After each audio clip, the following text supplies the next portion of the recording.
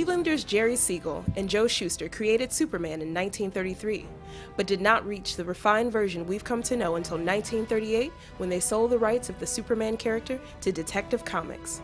Superman would make his first published appearance in the anthology comic Action Comics #1 and was an instant hit, with a daily comic strip syndicated in newspapers soon to follow.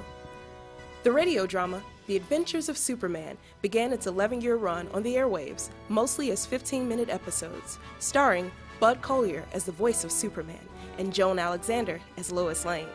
In total, 2,088 original episodes aired. Collyer and Alexander would reprise their roles in the Filmation Max Fleischer cartoon, The New Adventures of Superman. 17 shorts were produced during the golden age of American animation and was a big influence on both Batman, the animated series, and Superman, the animated series.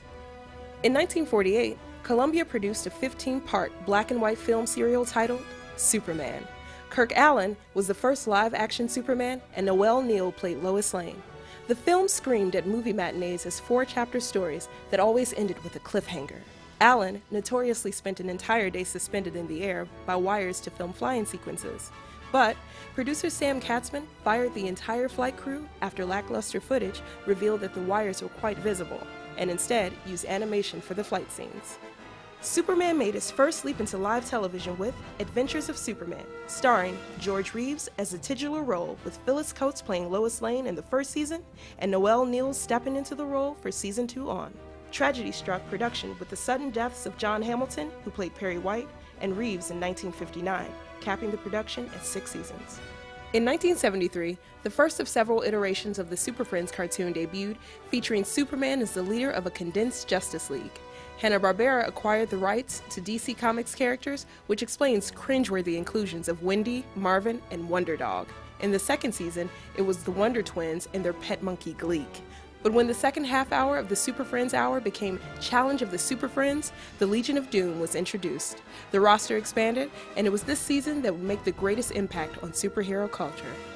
Besides Super Friends, The Last Son of Krypton for nearly 2 decades was primarily seen in comics, until director Richard Donner and The Godfather screenwriter Mario Puzo wrote a Superman screenplay for the big screen. It boasted Marlon Brando as Jor-El, Gene Hackman as Lex Luthor, and Margot Kidder as Lois Lane. But it launched the career of Christopher Reeve in the dual role of Superman and Clark Kent. In conjunction with Star Wars and Close Encounters of the Third Kind, the science fiction genre saw a renaissance in cinema. 3 years later, the first Superman sequel, Superman 2, was released, pitting Superman against Terrence Stamp as General Zod, Sarah Douglas as Ursa, and Jack O'Halloran as Nod, 3 Kryptonian criminals who escaped their Phantom Zone prison to join forces with Lex Luthor. In 1983, Warner Brothers rejected a treatment for Superman 3 that included Supergirl, Brainiac, and Mr. Mxyzptlk.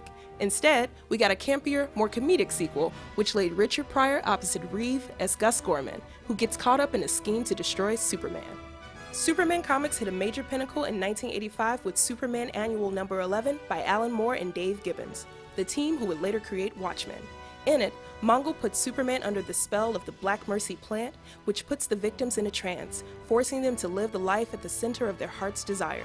Against all expectations, Superman's dream life turns out to be a mundane existence on a thriving Krypton, while his relatives experience an unrecognizable world on the brink of social collapse. A year later, John Byrne rebooted Superman's origin in the Man of Steel miniseries, establishing Kal-El as the only survivor of the destruction of Krypton. Clark Kent learns of his Kryptonian heritage, gets hired at the Daily Planet in Metropolis, meets with Batman for the first time, and is introduced to a rebranded Lex Luthor, now a white-collar criminal and a power-driven businessman. Meanwhile, another Superman feature was in production. In 1987, Superman 4, The Quest for Peace, leapt into theaters and in a single bound crashed at the box office. A low budget, poor script, and lack of originality took the blame. And this would be the last time Christopher Reeve donned Superman's red cape and trunks. Sadly, this flop also marked the death of Superman on the big screen for nearly 2 decades. 5 years later, Doomsday is introduced in the comics as a prehistoric, genetically engineered Kryptonian who found his way to Earth, leaving a bloody trail of death behind him. And what was once considered impossible, Doomsday eventually kills Superman in a vicious brawl. The story would have lasting effects on the Superman comics that followed. Dean Cain and Terry Hatcher became the Lois and Clark of Generation X in ABC's Lois and Clark, The New Adventures of Superman. Focusing on the Clark Kent's alter ego and his romance with Lois Lane and their working relationship, Superman and his rogues were reduced to minor or supporting roles. The series built towards a wedding that coincided with DC Comics' release of Superman, the Wedding Album, where Lois and Clark got married in the comics too. But the TV series was abruptly canceled after the 4th season with an unresolved mystery of a child left at their doormat. But the 1990s had one particular high point for Superman, as screenwriters Alan Burnett and Paul Dini developed 3 memorable seasons of Superman, the animated series. This put the spotlight on Superman and his rogues in the same magical way that Batman, the animated series, did for the Caped Crusader. Tim Daly voiced Superman, Dana Delaney played Lois Lane, and Clancy Brown elevated Lex Luthor in what is arguably the best non-comics treatment of Superman. With no film in the works, Smallville hit the small screen in 2001 to nurture a growing young adult Superman following. The series followed a young Clark Kent dealing with the discovery of his powers amidst the trials of high school, his Kryptonian heritage, and the trust and loyalty of his friend, Lex Luthor. Smallville tested the patience of fans though, as there was a no tights, no flights rule in the writer's room, which stretched out Clark's progression to Superman over the course of 10 seasons. In 2006, the Man of Steel finally returned to the big screen in Superman Returns, blatantly disregarding any acknowledgement of Superman 3 and 4. Bryan Singer's take on Superman yielded a mediocre film with underwhelming fanfare, but it did introduce the idea of Lois and Superman having a love child.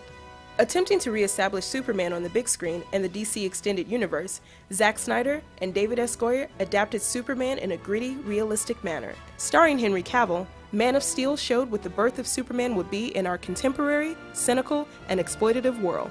The Snyder-Goyer take on Superman continued in Batman v Superman, as Ben Affleck's Batman views Superman as a threat in the wake of the destruction left by Superman's battle with General Zod in Man of Steel. Doomsday was awkwardly ramped into the plot, as was Wonder Woman, but spoiler alert, the film ends with Superman's death. In the Justice League movie, Superman is brought back to life to help defeat Steppenwolf, all while Batman and Wonder Woman assembled the Justice League with Aquaman, Flash, and Cyborg. Unlike Man of Steel and Batman v Superman, Justice League lacked story, but for a handful of moments, we were able to see the Justice League all together on the big screen.